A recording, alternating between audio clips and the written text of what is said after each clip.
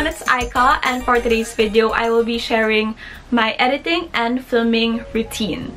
So this is where I'll be showing you guys my tips on how I try to keep my vlogs more interesting and some of the cool fonts I use, transitions, and special effects, the music that I use. You're gonna find everything here. So this video will be divided into two parts. The first one is how I film my videos, because of course there wouldn't be a video to edit if we don't film it first. And the second part is how I edit and keep my videos interesting. So yeah, if you guys want to know all about that, then just keep watching. My hands are getting really cold from my iced matcha. The camera that I'm currently using and the one that I'm filming on right now is the Canon M100, and this is a beginner friendly type of camera. Like when you open it, it's not too complicated. You can easily adjust the settings and the brightness in one tap. This one also has detachable lens, so if you want to use another lens like the wide lens, then you can easily just change it. But I just want to remind you guys that you don't really need to go out and buy an expensive camera right away. When I was first starting out, I was just using my iPhone 8 Plus and it did work nicely. And yeah, when I was really consistent about posting videos, that's when I decided to buy my first ever camera, which is the Canon M100. So whenever I'm out and I'm filming a vlog, I like to use this tripod. I like this one because I can easily manipulate it to however I want it. If I want it to be shorter or longer, if I want it to be bent like this. I just really like this because there's a lot of variations that I can do with it. And if I'm filming like this sit-down video, I just used my regular tripod. I'm gonna try to find the links to where I got these, and I'm gonna link it in the description box. For editing my videos, I am using my MacBook Pro, which I recently just got. The one that I used before was the MacBook Air, which works perfectly as well, but I just needed something that's more powerful so I can edit faster. If you're gonna be sitting in front of your laptop all day, you need a laptop stand. This one really helped because whenever I'm filming, I can easily like go from this, which kind of hurts my back after a while. So whenever I'm using a laptop stand, it just made my posture better and it doesn't make my back hurt as much. So yeah, just life-changing products that I use. So heading on to my favorite portion, which is editing. I'm gonna teach you guys how I edit using Filmora X, and this platform has everything you need to make a YouTube video. It has a lot of special effects, some cool fonts, transitions. It is a paid app, but honestly, it's really affordable and super worth it if you're just starting to learn on how to edit. So you can download this application by going to their website. If you guys want to try it out first, there's also a free trial that you can try to download. You have the panels on the left side, the preview of the clips on the right side, and then here down below is where I will be dragging the media needed for the videos. So this is the first part of my editing routine. The first part is the rough cut, and this is where I delete all the stuff that I don't want in the video. The stuttering, the awkward pauses, especially when I don't really know what to say anymore. A lot of like mispronounced words that will never see the light of day. Yeah, honestly, this takes a while, so patience is key.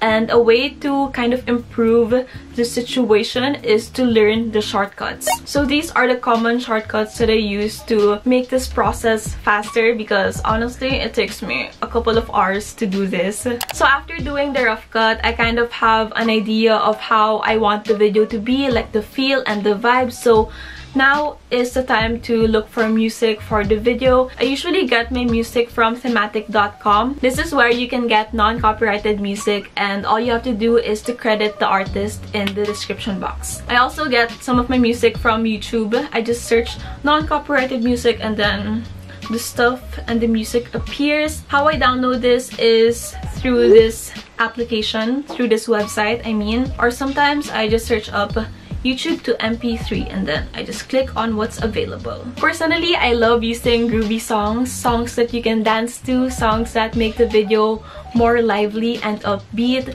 So these are the songs that I really love and songs that I use on a daily basis. The first one is this one.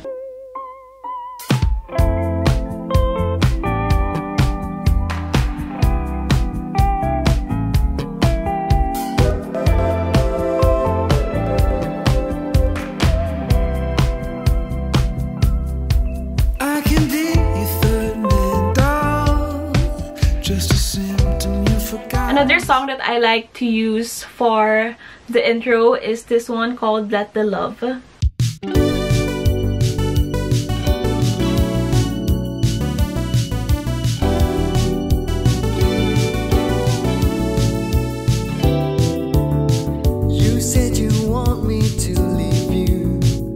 This is a song that you guys always ask me about. Like whenever I use it, some of you always comment and ask what song it is, and it's this one.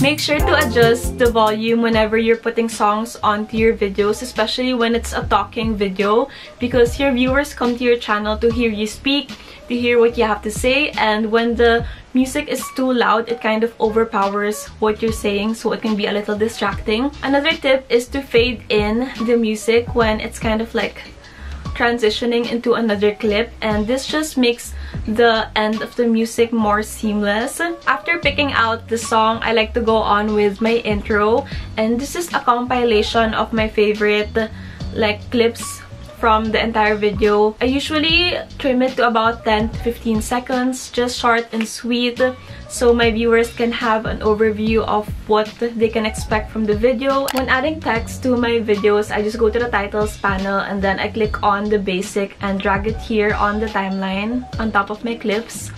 And then for the fonts, I like to download cool fonts from thefont.com, and here are the ones that I use the most. I just like to add different fonts to my videos because it keeps the videos more interesting, and sometimes when I'm just like doing something and not really talking throughout the video, I just like to add like a description of what I'm doing, and this keeps the viewers engaged. I also like to play around with the text spacing so the letters look a bit more spread out, a lot easier to read, and it just looks a lot better. Something that I do to make my videos more personalized is to add doodles on the video, and I like to use the app called Sketchbook to do this. This is what I do when I have more free time because it does take a while to write down every text that I need. I usually use the chalk pastel and the technical pen. So with this, I just create around 2 to 3 layers and then I export it as a PNG file onto my laptop. And then what I do is I try to shorten the clips as much as possible so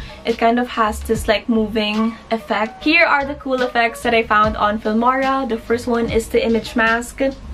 Extremely dirty film for that grain effect. I used to download this off YouTube, but I was really happy when I saw it here. The next one is the 90s viewfinder. Sometimes I like to enhance the color of my clips, and in order to do this, I use a filter called Beautiful Memories, and you can find this one in the Filmora effects tab. So whenever I'm jumping from another clip to the next one, I like to use a transition. Okay, this is the most basic transition. It's just using the mouse effect, the mouse sound effect. I downloaded this one on YouTube. Just search up any effect that you want. If you want the swish effect, if you want the ding effect, just kind of like describing the effect, you can easily like get it on YouTube. Another one that I like to use is the cube. It looks really cool for me. And the round zoom out for that filmy, vibey effect. Whenever I'm filming vlogs, it can be easy for me to just keep talking and just keep describing what I'm doing instead of actually like doing the thing. So what I usually do is I film myself doing it, and then whenever I'm talking about it, I'm gonna put the clip of me doing the thing that I'm talking about on top. I think it's called the picture-on-picture effect. So here's an example.